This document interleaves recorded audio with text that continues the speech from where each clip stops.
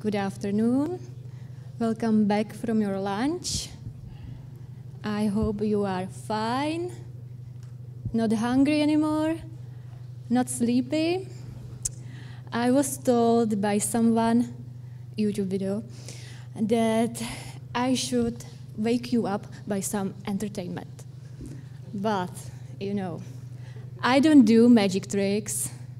I don't do jokes. I am so terrible at telling jokes. You probably heard them before. And I know pretty odd jokes. Like, there was a catastrophic cyber incident. The government is still looking for the hacker. They think he ran somewhere. This kind of things. And of course, I don't memorize them properly, then it's a disaster. So, well, anyway, put the jokes aside and let's begin with our third panel on quantum computing. We have this pleasure that so brilliant minds are here today, and the moderator is Mr. Jan Bouda. Mr. Bouda, please, floor is yours.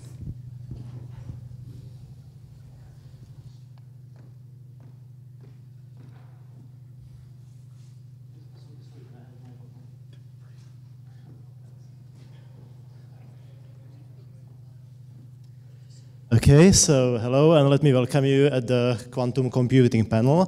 First, I would like to introduce the participants of this panel. So we have it alphabetically, which has a lucky coincidence to start with me. So my name is Jan Bouda, and I'm the Sherpa of the Czech Republic in the European Quantum Communication Infrastructure Initiative, and I'm representing Czech Republic in the EU initiative, and I'm coordinating the EuroQCI activities in Czech Republic. Otherwise, I'm affiliated to Faculty of Informatics, Masaryk University, and Cybersecurity Hub, the institute. I'm also coordinator of a related EU project EDICT, which is about device-independent cryptography, and we have some more participants here, like Professor Ursin from the project. And also, I participated on the design and implementation of the first European quantum network in the year 2008 in Vienna. The name of the project was SECO-QC. We have Professor Igor here, who is the Dean of the Faculty of Nuclear Sciences and Physical Engineering of the Czech Technical University in Prague. He's also director of the Center of Advanced Applied Sciences. And you will hear about some of his work today because he's author of Gaussian boson sampling design used in the recent quantum supremacy demonstration performed in China. He also focuses on optical implementation of quantum information. We have here also Professor Rupert Ursin, who is a senior group leader at the Institute for Quantum Optics and Quantum Information of the Austrian Academy of Sciences. And he is also a co-founder of a company, QT Labs, that designs devices or optical ground stations to do quantum communication with the satellites.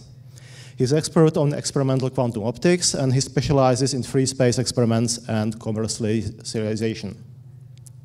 And last but not least, we have Associate Professor Mário Ziman, who is the director of the Institute of Physics of Slovak Academy of Sciences. He's also head of the Slovak national quantum platform Qt.sk. He's expert on mathematical physics. He's also collaborating and involved in the deployment of the Slovak European quantum communication infrastructure. Okay, so this was the introduction of the members of the panel.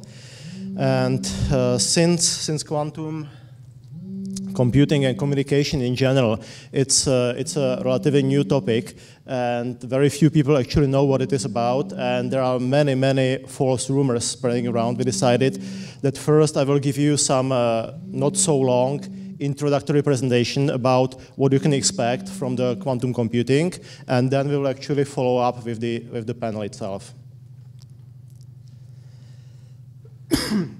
So maybe the most important thing to understand the difference or what is quantum information processing, I actually prefer this term to quantum computing, is that you have to understand that even in the classical computer, the actual computation and information representation is physics. So you have to somehow physically represent the information. It might be a hole in a punch tape. It can be, done via electricity. It can be done via photons, in optical communication. So there is some physical representation. If you do a calculation, then actually the calculation is physical process. And this is like very, very low at the bottom. Above this, you are building up a tons of layers of abstraction.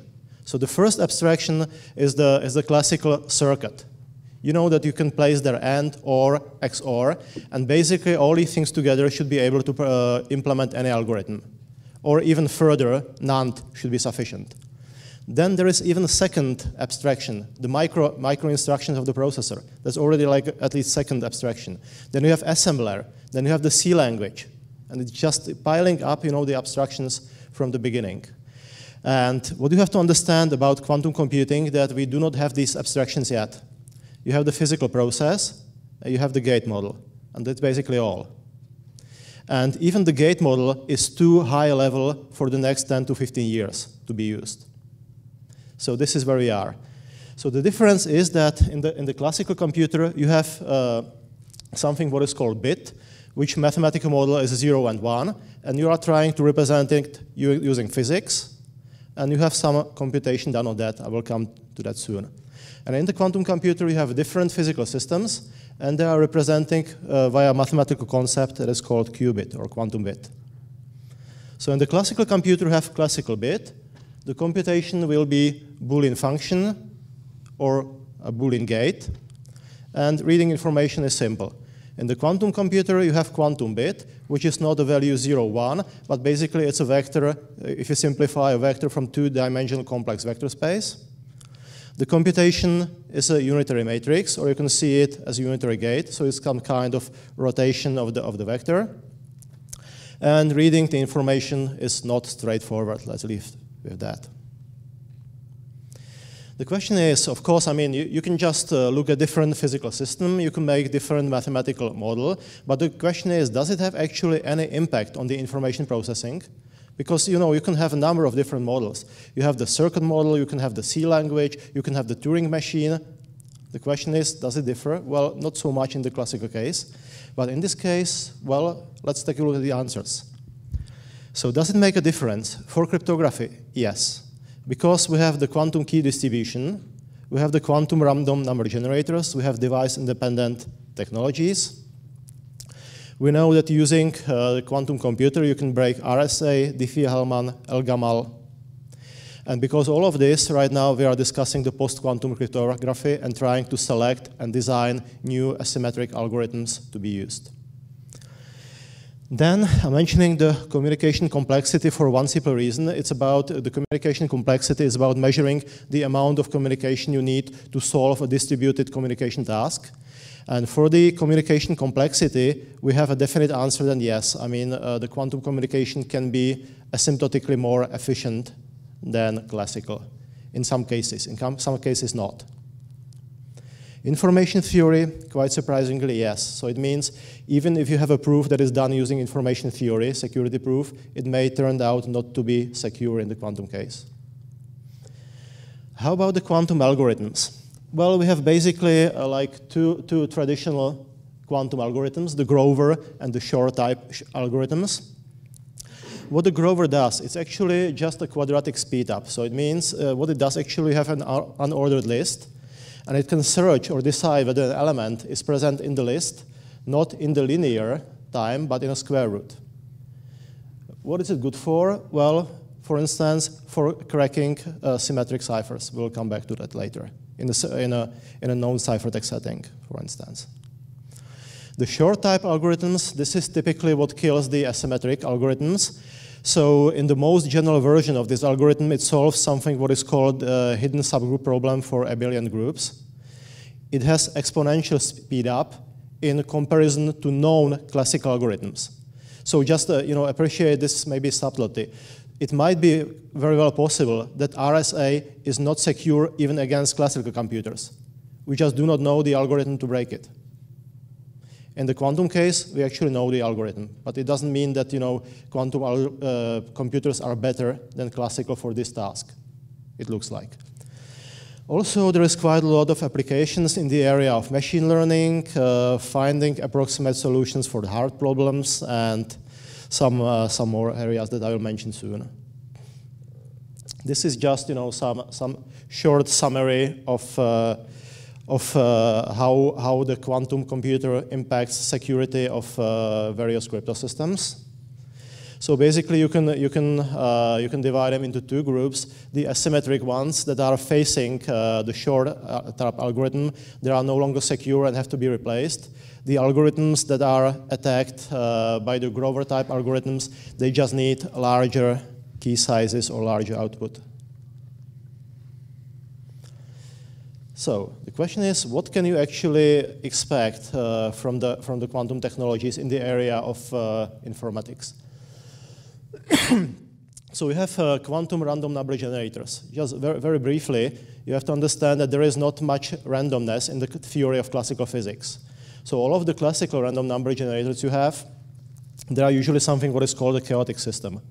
So it means that you do not have a complete knowledge of the state of the system at the beginning, and the small ignorance about the knowledge of the system then implies a large unpredictability about the outcome of the system.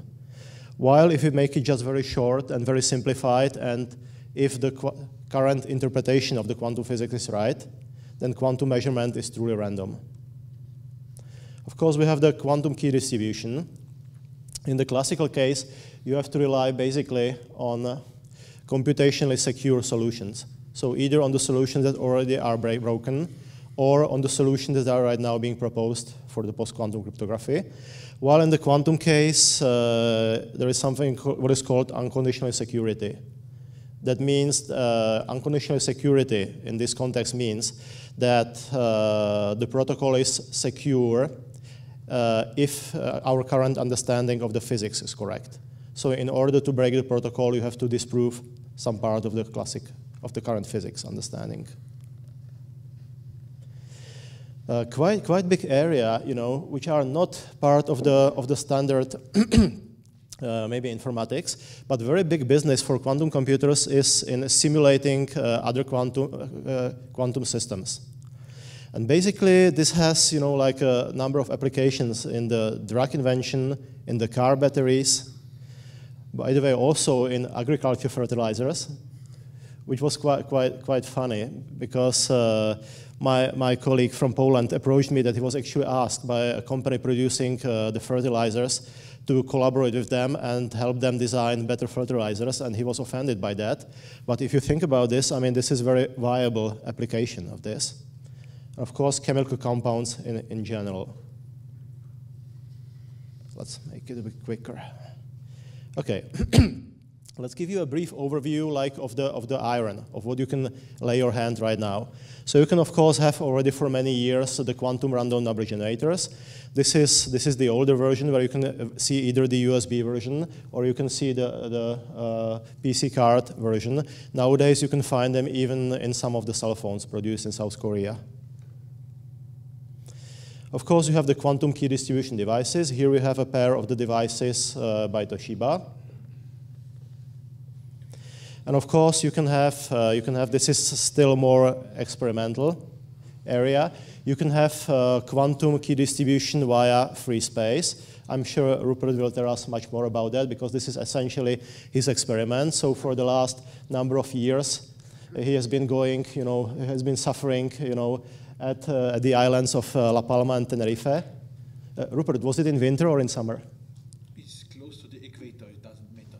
Ah, okay, good point, yeah. So it means he went there in the winter mainly. Yeah, so Rupert's message would be, go there in the winter, and it's ideal place if you want to do experiments during the long winters. So these were experiments about the quantum key distribution in open, in free space.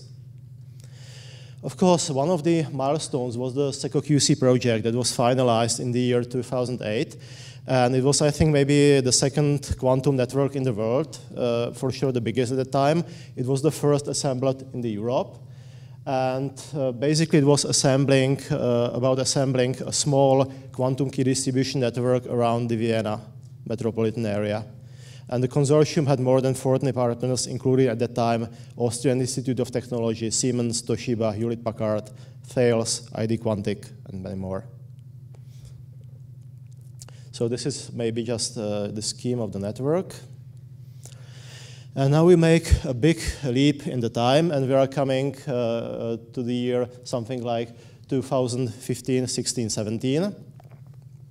Because at the year 2008, Europe was essentially leader. We had a big quantum network. We had the technology to make the satellites, but these technologies were not financed. And actually, the Chinese students who were studying in Vienna, they learned the technology. They got financed by China. And that's why China, in the year 2017, opened a 2,000-kilometer long backbone of the quantum key distribution. And it was connecting, along the coast, the capitals, Beijing, Shanghai, Hefei, and Yinan. And also, they launched a quantum satellite in the year 2016, Micius.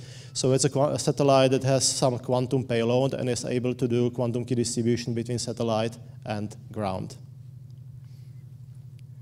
And I mean, at least thanks to that, Professor Ursin was able to develop some of his devices that he's preparing to sell in the next year or two. And these are the optical ground stations that are supposed to collaborate with the future ESA satellites. ESA is planning to start launching the quantum satellites, I think, in the year 2023, 24, something like this, if I remember the plans correctly. And these ground stations will be able to communicate with the quantum satellites and do the quantum key distribution between distant places. So finally, the Europe started to make a couple of answers and started to try to join the quantum chase. In 2006, the Europe started designing and gradually launching something what is called Quantum Flagship. It originally was the plan to have €1 billion project with the goal to boost the European quantum industry. It's not only about the quantum key distribution, it's about quantum computers, quantum components, quantum technologies in general. And gradually, I mean, Europe and some of the national states realized that if they want to chase up and if they want to commercialize on this new technology revolution, which has approximately the same financial potential as maybe introducing computers or even more. So if they want to join this, they need much more money. So right now, maybe my colleagues will correct me, but I think in the whole Europe, the government investments are something like 10 billion euros right now. And for instance, just the Germany and just from the recovery and resilience facilities after COVID money is giving 2 or 3 billion euros into these technologies to boost up their industry. To compare, I mean, the Poland, Austria, and Hungary have also huge programs to support these technologies. Czech Republic does not have yet, but we are hoping that it may change. So we are still 3-4 years after Hungary and Poland in this. The EuroQCI, that's another initiative of the European Commission, and the idea is to find an answer or create an answer to the Chinese quantum key distribution network. And basically, the idea is that right now, starting 2022, the member states that are participants of this initiative should start building their national quantum key networks. And these will be joined into one big European quantum network.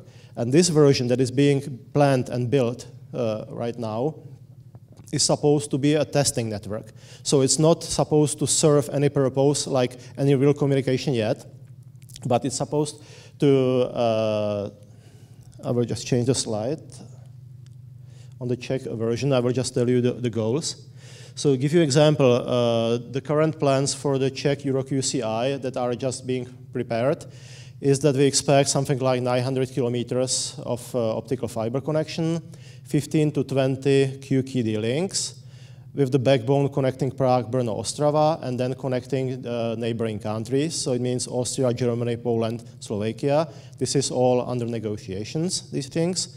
And there will be some metropolitan branches.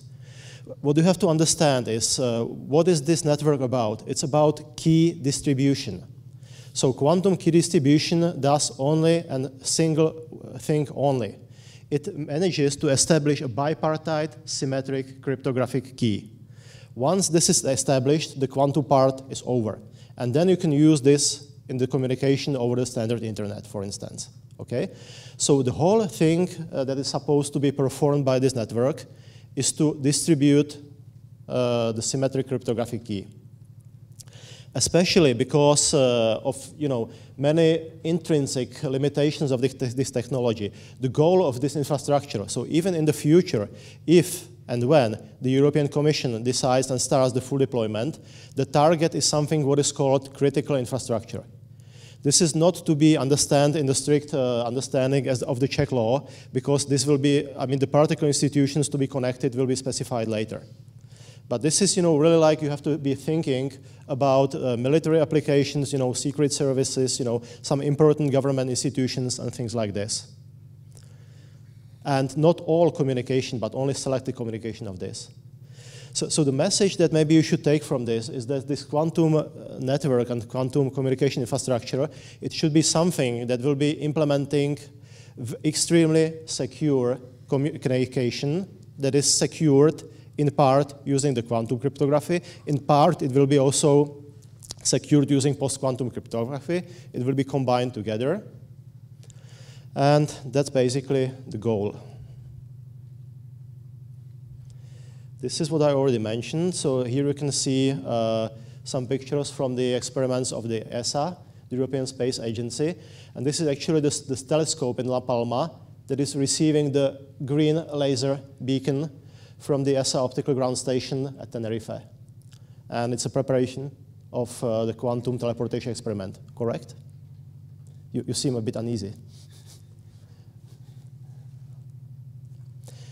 Also, here you can see a communication of the ESA optical ground station in Graz. And here it's tracking the Chinese Mixiu satellite. What you see is not a quantum communication. Yeah, actually you don't see anything. Yeah, probably. Okay, so if you can see the green light. So that's basically the laser from the satellite. It's a line because it's like a long exposure photo. So that's why it's line. And the red thing that you almost cannot see, that's the signal from the ground. How about some quantum computers? So this, what you can actually see, is the quantum chip by IBM. As you can see, it's not too big, right? And this is what the computer looks like. And the question is, why is there such a big difference? And the answer is cooling. So most of the stuff that you see is actually cooling. So IBM right now is making big public statements, and with every quantum computer they create, they make it public. In mid-2020, they were announcing they had 18 quantum computers. Many of them you can access via their web interface that is called IBM Quantum Experience, and you can program it using some Python library that is called Qiskit. The largest has 53 qubits, and they announced 1,000 qubit computer by 2023. Well, let's see. And as you see, of course, if you are investing so much money, it must look very cool. So this is like the case that they designed for the 20 qubit system. This is just some list of companies. So actually, I would not say that IBM is making money on quantum computers now, of course not. But they are actually already getting money from the commercial companies for the time and collaboration on using their computers. And the motivation of these companies is simply to have a start, to have like an advantage and already have designed and tested algorithms and have them ready for the moment when the quantum computers become useful. So this is why these companies are already paying right now, like millions of dollars to IBM to collaborate on the design of the quantum algorithms they need and also to use the running time of their quantum computers. There has been much said about the quantum supremacy. So basically, just to give you an idea, like a year ago or 2 years ago, Google announced something what they called quantum supremacy. And then, there was some public discussion, and in the end, it was unclear what happened. So basically, the question is, did they achieve the quantum supremacy or not? Well, I mean, for me, quantum supremacy is mostly a PR thing. So I will let you to decide for yourself. So the quantum supremacy, it's some kind of point of time or event, and it's achieved when the quantum computer, for the first time, computes some task that would take impractically long time, even if we join all classical computers of the world. So it means it's a moment where we actually compute something that we would not be able to compute without the quantum computer. Of course, I mean, right now, what you will observe is that the computational task is designed specifically to be difficult on the classical computer and easy on the quantum computer. So don't expect something useful to be done right now. So these are just very specific tasks, only to show that the quantum computer can do something what you cannot do classically, not a useful thing. And they are preparing the quantum computer specifically to prepare this task, you know. So it's not like full-scale general quantum computer that can do every algorithm as efficiently, you know, usually. But it depends on what kind of supremacy task. So this computation that was performed by the Google Sycamore quantum computer, and the calculation took 3 minutes and 20 seconds.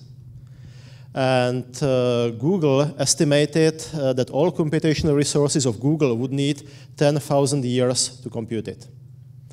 And actually, this is why this result was, I would say, such a PR blunder. Because they were right, actually. And at the same time, they were wrong.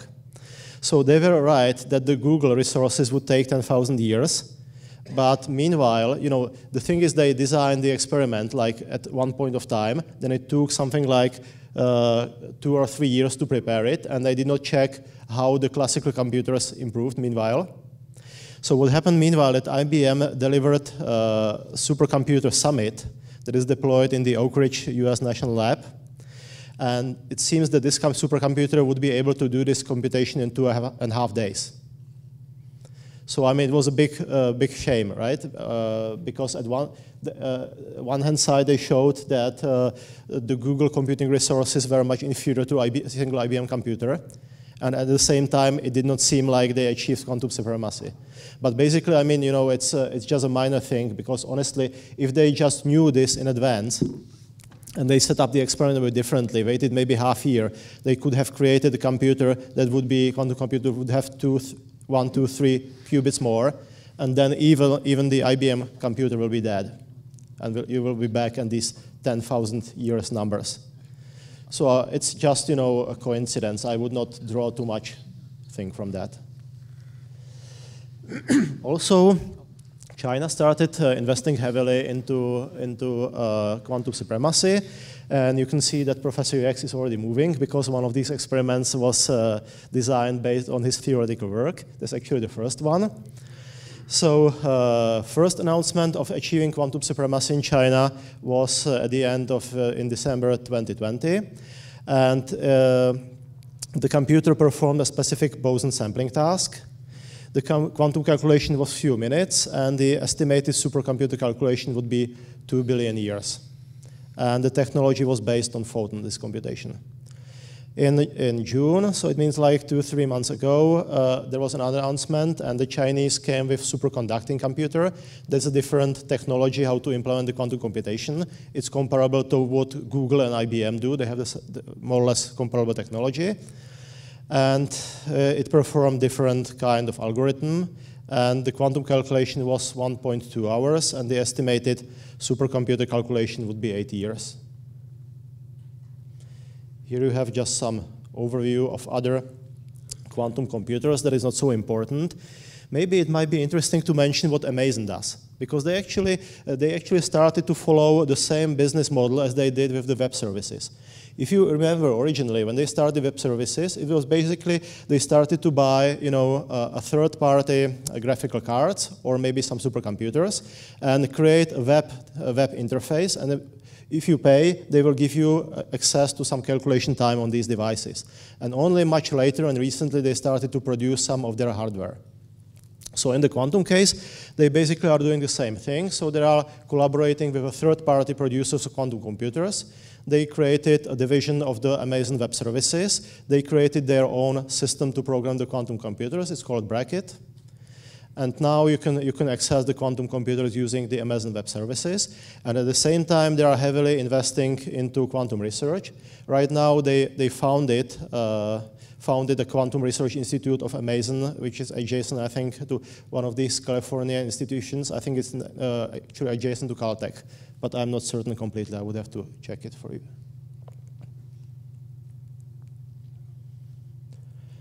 Okay, and maybe just the last thing to comment. It's important to understand that if you look at the quantum computer, it's not just the number of qubits. Because you can hear from some European startups some fantastic numbers that they have 1,000 qubits or something like this.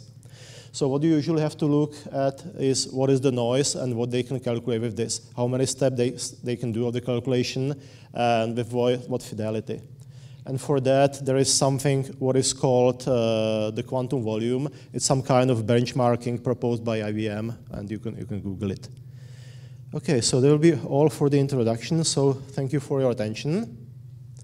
And I will move to the panel part of the discussion.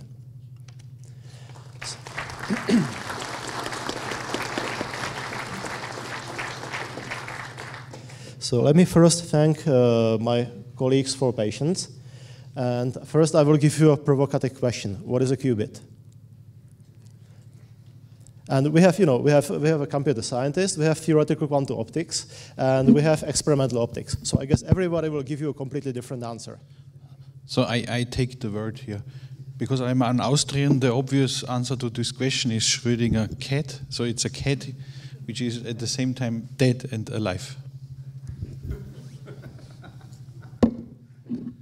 And our Austrian friends have the permission to use living animals for their experiments. Yep. This is Schrödinger died in 1950. So something. Still, you need a permission to do that now.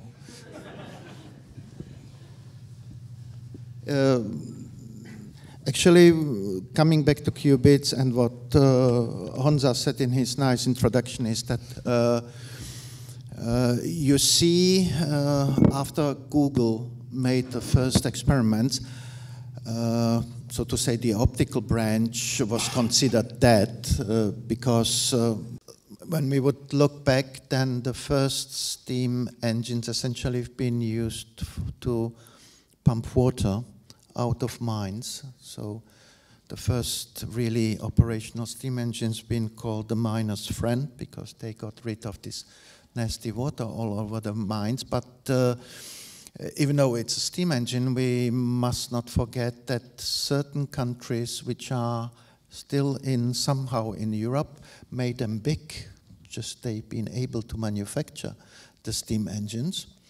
So we should not condemn the steam engines in such a way. And on the other hand, because the first ideas about using quantum the other way around, meaning when you recall the Feynman papers where he pointed out at a certain level we do not have a well-defined 0 and 1 because of the construction. So Feynman turned the question around and said, can we use this when I have a 0 and 1 supported by superposition, meaning the qubits, can I use it in a favorable way?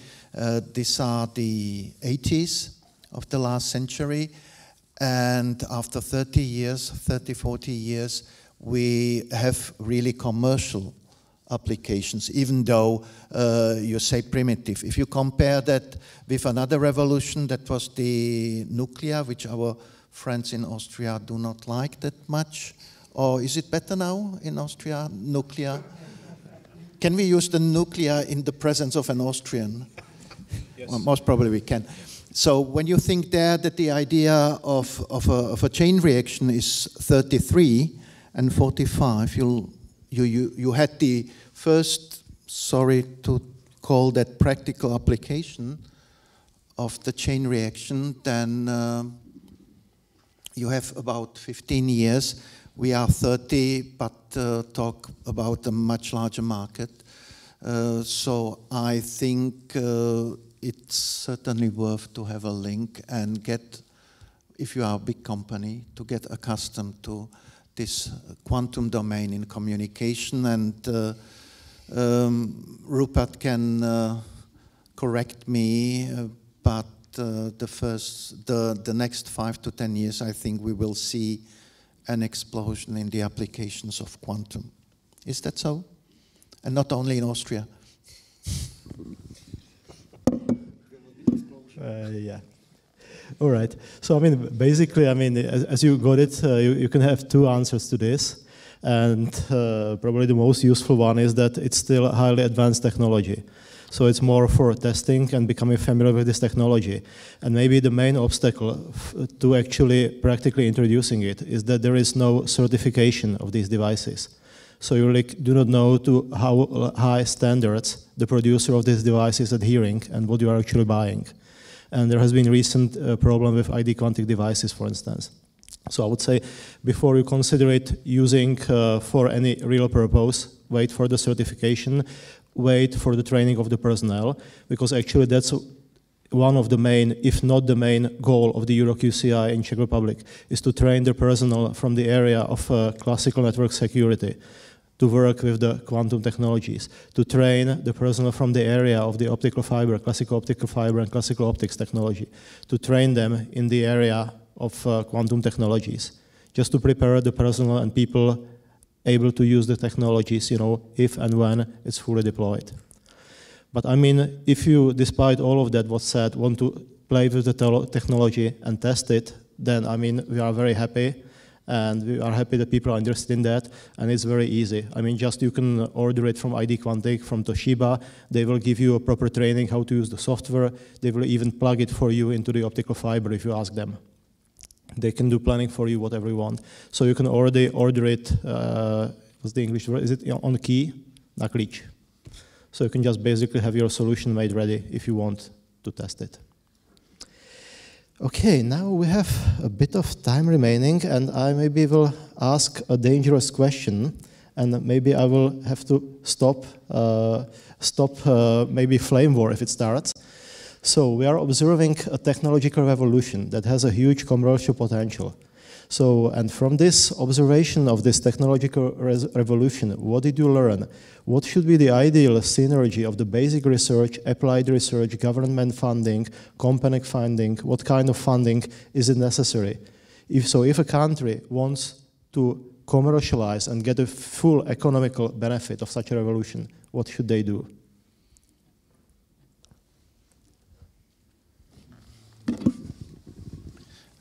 As usual, invest into people, I think, and train the people, at least for the Czech Republic. We should, that's the one thing. The other thing, form a reasonable frame. We repeatedly heard how much money, these are tremendous sums which been invested in the West. Also Austria, Poland invested. There wasn't any dedicated program in the Czech Republic concerning quantum.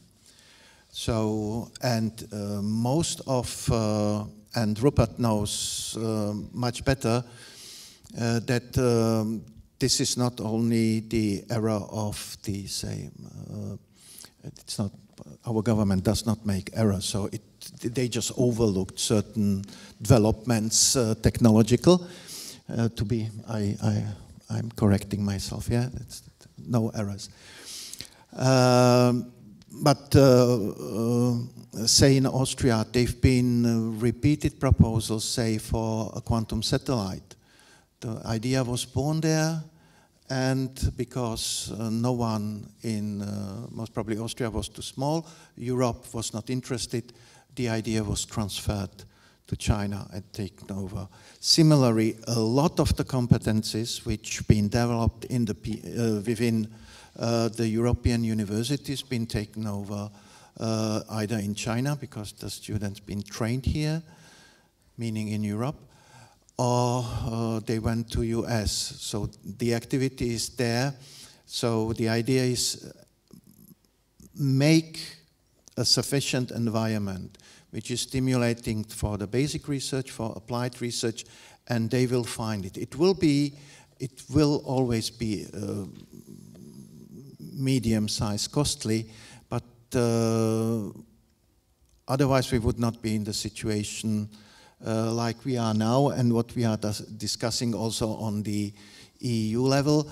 And very similarly, it's with other highly developed technologies. Our Austrian friends will not listen, but say also nuclear or thermonuclear technologies. There, the story just simply repeats. The leaders in nuclear technology are already in China and India, based on ideas which have been developed in Europe. So hopefully with quantum, the situation does not repeat. Maybe I can just follow, because I was observing this, during the design of the quantum flagship project. There have been many comparisons between the US, China, Europe, Canada, and these regions. So basically it seems the functional model and the super functional model, you have to have a steady support for the basic research. And actually, as soon as it approaches, the closer it approaches the TRL3, so it means creating the proof of the concept. So this is the amount you have to intensify the money into the area. And as soon as it reaches the TRL3, you have to simply switch to applied research funding and highly commercial funding. But this is, not a problem just of the governments. Like, for instance, Europe in general was quite nicely funding the quantum technologies around the year 2000. And when it was approaching the actual commercial implementation, they started to cut down the fundings. Austria was funding, maybe Rupert will disagree, but the basic research was funded well, right, in Austria. But at the same time, as soon as the basic research started to bring some fruits that were possible to commercialize, there was not a will to pay the money to transfer. And the Chinese took the technology. You can also compare, for instance, IBM and Siemens.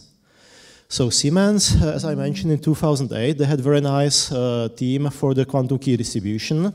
And it was participating and already making some devices. And it's just that, I think, do not know when, but maybe 2010, 2012, somehow Siemens decided to sell the whole team, that its technology was not promising. At the same time, IBM was paying some small research quantum team, and I think they started paying them maybe already in 1990. Because for them it's no money. They paid a couple of people, like the Charles Bennett from the BB84, the first quantum protocol. And they just let them do any research and did not expect any actual results from that right now. They just knew that if it happens maybe once that this technology is commercial, we already have a couple of experts. These are the best experts in the world. But it doesn't cost us much. We are a huge company. We have a lot of money. So this is our small investment maybe into big future. And at the moment, at one point, I actually know it from Charles Bennett, so I can tell you the story very exactly. So the CEO or maybe president of IBM was just sitting in the chair reading a newspaper, and he read about a Canadian startup called D-Wave, and they claimed to have something like quantum computer. And he was thinking, quantum, that somehow rings a bell. Don't we have some quantum people? So he asked, his subordinates, they asked their subordinates, they started to search the basements. And finally, somewhere at TJ Watson Research Center in New York, they found Charles. So they took Charles to the president and asked them, shall we do that as well? And Charles told him, well, the D-Wave is not an actual quantum device like full scale, but we should do it our way, and yes, we should do it right now is the moment.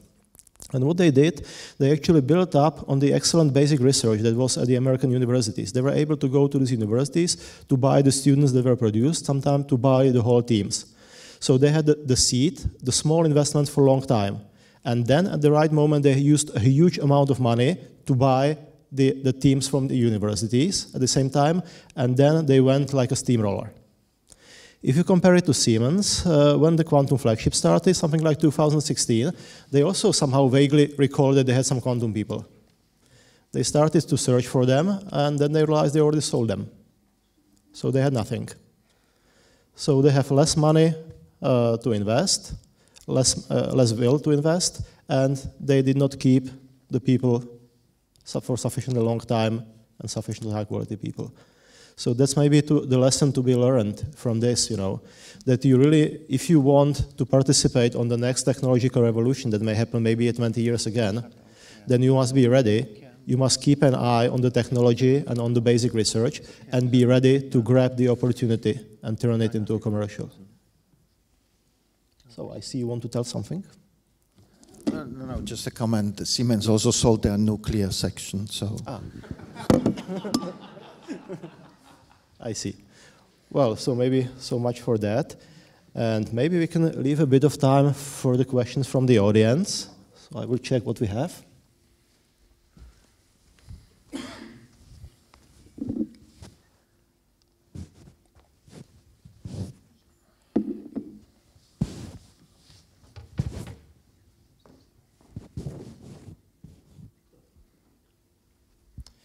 So the first question, what are the actual impacts of quantum computing breaking cryptography as we know it today? And are the companies or countries preparing for it as far as you know? Well, I mean, if you look at the recommendation of the NIST, then I think already in year 2015 they published, sorry that I started answering. Somebody wants, no. No, go ahead. Yeah, sorry about this. I'm forgetting. So basically, already in 2015, they published a recommendation that everybody using the algorithms that are broken by the quantum algorithms should be stopped being used at the moment, as soon as possible. Because you have to understand, I mean, maybe for the next 15 years, these algorithms won't be implemented. But you know that all of the communication that is done now is being stored. You know it thanks to Snowden. And of course, I mean, many of these messages, they still will have a value 15 years from now. So even if the algorithm is broken, all the messages backwards are broken. That you have to understand, that's the problem. And if you look at the progress, then, well, there was not much progress. Meaning the NIST started selecting what algorithms from the post-quantum cryptography, it means algorithms that are currently not known to be broken by quantum computers. So which algorithms should be recommended for the use? And if I remember correctly, in January 2019, they announced the results of the second round of the selection. In summer 2020, they announced they are starting the third selection round, and the results not yet done. So we have 6 years from when NIST said it should be done as soon as possible, and we still do not have even the candidates, not speaking about the actual replacement at the level of the software. And maybe, sorry for the colleagues, because there was one thing I did not include in the presentation. So maybe the question is whether you should deploy the quantum key distribution or not. I'm not going to tell you yes or no. I will just tell you how to think about it and how to decide. Because what you have to think about it, it's not the answer whether the algorithm will be broken or not. Because, I mean, you will say it won't be broken with high probability. But it's the same thing as having a tornado in Moravia. So if there is an insurance company and you ask the guy who calculates the insurance about the tornado in Moravia, and he says, no way, we will just put it there for free, this doesn't happen, it just looks good. But the problem with the tornado is it not only happens very unlikely, but it also brings huge costs. And this is the same thing as breaking the post-quantum cryptography algorithms. So if such an algorithm is broken in the future, just imagine you will be without internet. I mean, I would call it apocalyptic idea.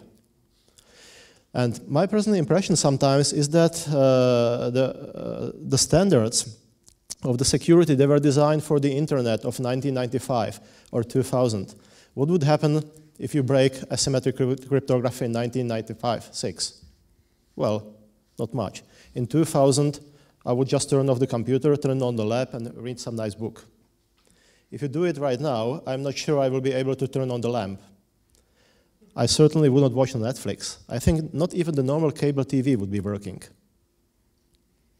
So, I mean, it's really an apocalyptic idea. So what you have to take a look is you have to take the probability of this very unlikely event. It's called a black swan, like in the case of the crisis of 2008. And also multiply it by the possible damages, which will be extreme. And then you have to compare it. You have to look at the QKD, which of course you should not be deploying to every kind of connection. That's not used for that. It's not usable for that. It cannot replace asymmetric cryptography. It's for symmetric cryptography only, but you can use it as a kind of security backup. And if you do this, then take a look, what is the chance of breaking the quantum cryptography, the QKD, and at the same time the post-quantum cryptography, because the usage will be in synergy of both of these things in the quantum communication infrastructures, and then compare it with the costs of deploying the quantum key distribution. So basically what I'm telling you, you should do the full calculation like if you would be doing a risk analysis, in an insurance company or something like this. And I can't tell you yes or no because I'm not able to get you these numbers. But I'm just telling you this is the way you should be thinking about this. Okay, so maybe colleagues can just join. Sorry about this. So the question is, what will be like the impacts and likeliness of what will be the impacts of quantum computing on the security and cryptography? Yeah, on the other hand, what we did not emphasize is that the sheer possibility that you have quantum information forces people, these extremely smart but slightly paranoid cryptography fans, to think about their field in a different way. So that's also one immediate impact. They know that certain things could be done in principle, so they are forced to reevaluate and come up with new ideas, even though when some of the new ideas are based on the same, like they used to have simply faith that certain mathematical procedures cannot be broken. Similarly, like it was already mentioned, it's not proven that classically you cannot factorize large products. Simply we don't know. And there are hints that it really cannot be broken by classical means and brute force. But someone extremely smart can come up with an idea and then the whole thing goes down the drain. If I can comment about this, how quantum computing affects the cryptography.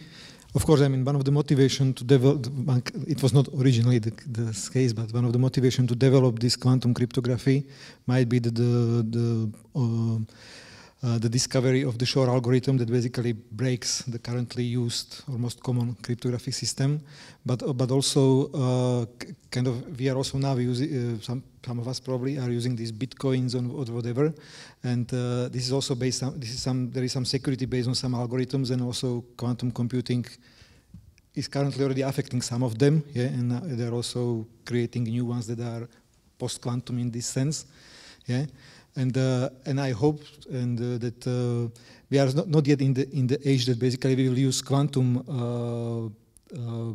kind of quantum computation to basically secure this, let's say this something like the bitcoins, yeah. But there is definitely a possibility that we can use quantum computers also to do this thing, yeah. And then whether this will be breakable by quantum computers again or can be done, I mean, this is a theory that is not yet developed even, yeah. So this is a there are many things we can think about in this kind of in the world of existing quantum computers, and we are not yet thinking about. Yeah. So, okay.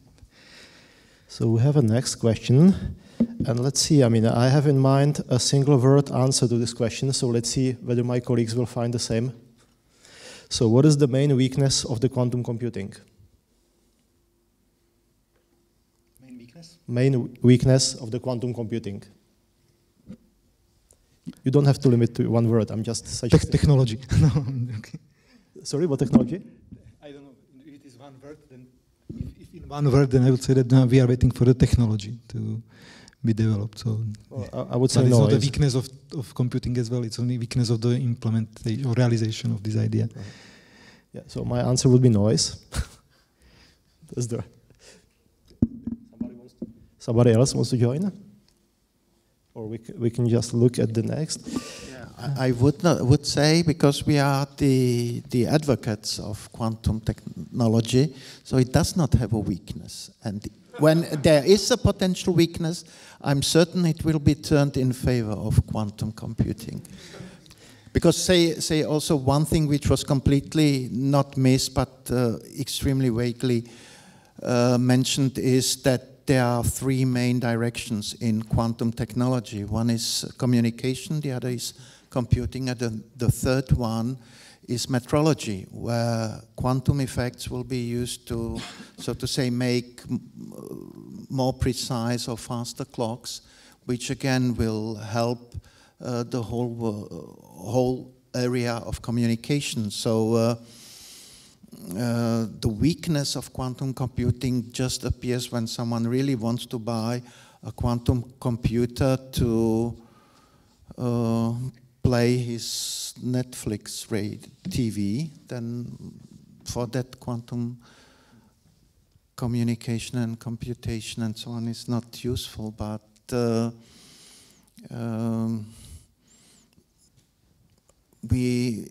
it opens so many possibilities that even though I'm personally convinced that even though weaknesses finally can be used as an interesting, at least an interesting way how to look back on quantum computing and turn it into its favor. Like, just remember, here was the example of the steam engine.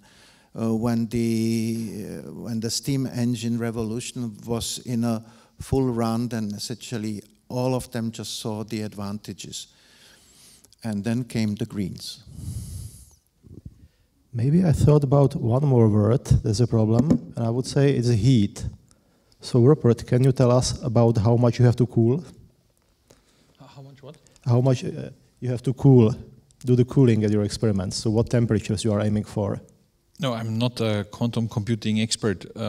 But you are doing experiments, you know, like for the device independent, and actually have to go for temperatures much lower than the computers. So you know too much about my research, but well, you should not let me into your labs. That's the problem. So we use, but this is a totally different field. So in my research career, we are doing those kind of experiments in a very similar technology as the quantum computers do. We have to reach to detect single photons with a probability 1. We have to reach some millikelvin of temperature just to keep this little tungsten device as cool as possible. And we measure actually the temperature change of a single photon, which comes to this tungsten device. This is one of the future technologies which might be on the market in a couple of years. Today we use, on the commercial viable market, we use totally different systems. This is a Peltier-cooled InGaAs detector, very similar to what is used in classical telecommunications. Instead of doing it in the proportional mode, I understood this is a technical audience, so I can talk in technical terms here. It's a Geiger mode based either silicium or InGaAs device. So this is the kind of detection systems we are using. The sources, we use either attenuated laser in a very special way, attenuated laser, and we randomly switch polarization. So we use the polarization degree of freedom. You can use all degree of freedoms of the photon to do quantum communication. In some other implementations, we use modulators, we use lasers, crystals to do nonlinear effects in crystals, actually the time reverse of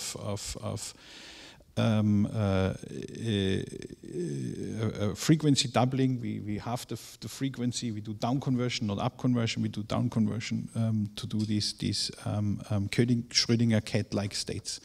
So this, just to give a little overview of the technologies which are used on the market today. Maybe one thing to expand still, maybe it might be interesting for the audience. So how do you actually do the cooling to a millikelvin? It's not normally conditioning, right? It's not just a small fan also. That would not do the trick, right? Yeah, good point. Maybe you don't have to answer if you don't never ask a scientist without giving him a constraint on the time. Okay, so the very short answer is it's a Peltier cooled, and the InGaAs detectors and the silicium detectors, they work at -20, -30 degrees, depends how much noise you can endure with your quantum protocol. So this is where the technical details really start from. what the distance is and so on and so forth, so how much noise you can endure, how good your error correction and privacy amplification procedure is, and so on and so forth. So in most of the implementations you can use Peltier cooling, which is -20, -30 degree. But if you go to millikelvin, we use an entirely different order form, I would say. So this is not a Peltier cooling, this is an adiabatic demagnetization refrigerator, and we can discuss that, I think, at a coffee if you're interested. Yeah, but millikelvin are standard in the lab. This is by far not the lowest temperatures you can get. So it's standard technology. So this is the detector part. Otherwise, when you use photons, you do not need to cool. Yes. Yeah. Maybe the PDCs you have to warm up slightly, but that's it would not destroy our chess or whomever by feeding that or with electricity. That's not a problem. And maybe a last question. So can you imagine a future where everybody will have at his home a quantum computer and possibly maybe a QKD in his own cell phone? I think that's an answer. I mean it's kind of a, sorry if I may say so, but it's a kind of a stupid question. I mean, in the 80s, people said there is no world market for personal computers, and the world market is like 5, if I remember correctly. In the 60s, I think. It was so the future is very, very, very uncertain. We don't know. And one last message: we talked a lot about the existence of a quantum computer, and this is not the full story of quantum encryption and quantum key distribution. We have customers. I'm not allowed to say too much because the drawback of my business is the customers don't want to let me speak publicly about their weaknesses. But asymmetric key protocols, RSA, SSL, although what we are using for banking and so on, is very, very cheap. It's a piece of software and a part of the hardware of the CPU. Quantum key distribution is doing symmetric, not asymmetric. It's using a symmetric protocol. And the symmetric protocol is one of the oldest. The Romans even used it, where they delivered a courier, a trusted courier who just delivered the key, whom you give your message, and the courier goes to the other authenticated partner. And these couriers, they still exist today. So we have customers that have software-defined networks with a couple of thousand subnets around the globe. They have to exchange these keys every week, and this is quite demanding in the pandemic. There are traveling people with a USB stick, and they have to trust, and the whole business case. They are the only traveling. At some point, they were maybe the only traveling. The whole business case depends on those people with this little USB case. And they are desperately looking for new symmetric solutions. And key distribution is a cheaper way. It's a cheaper way to accomplish the same task. It has nothing to do with quantum computers. It has nothing to do with the quantum age.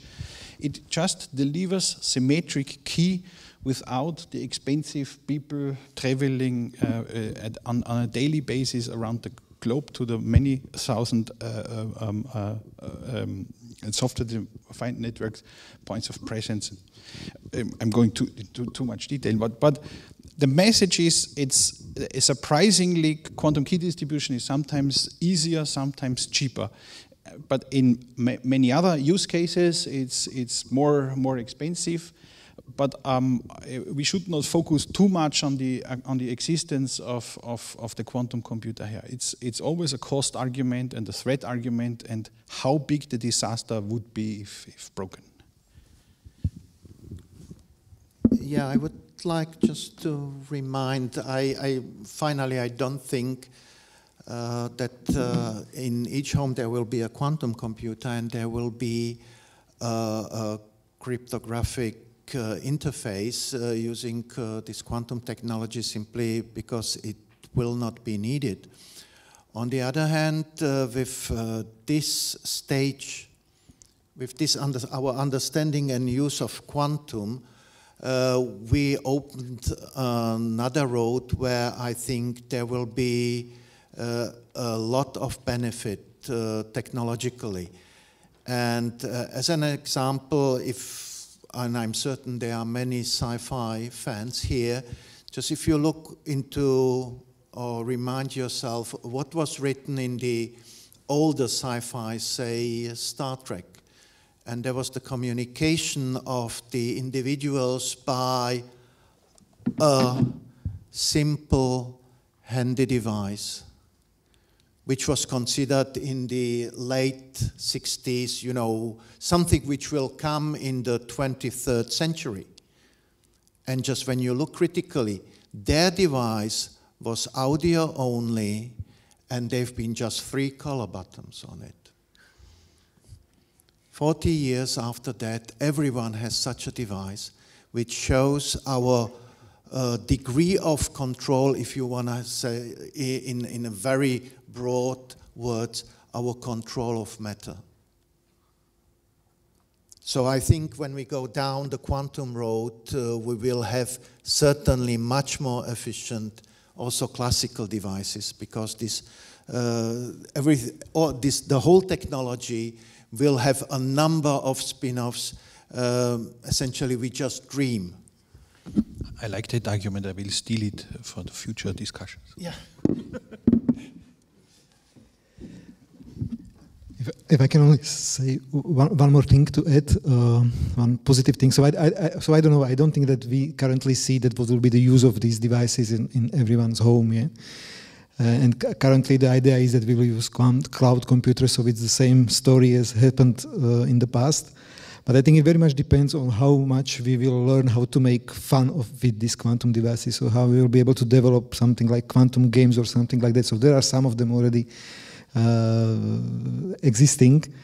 So and if this is going to happen, then I'm sure that every one of us would be interested, or not every one of us, but a child of every one of us would be interested to have something like that at home and play with it at home. Yeah?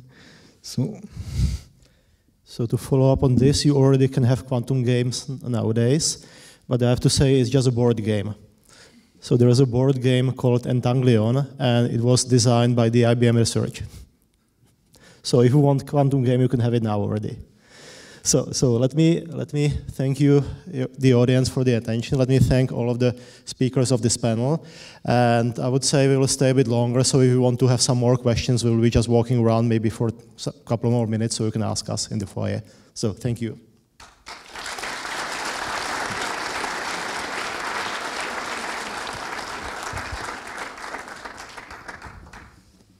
Thank you very much for this brilliant panel and for the great discussion. I personally learned so many new things about quantum and also different perspectives regarding quantum computing. Now let's proceed with our another coffee break. We are not in the Shire, so we only have another coffee break, and let's meet again at 3:15. Thank you very much.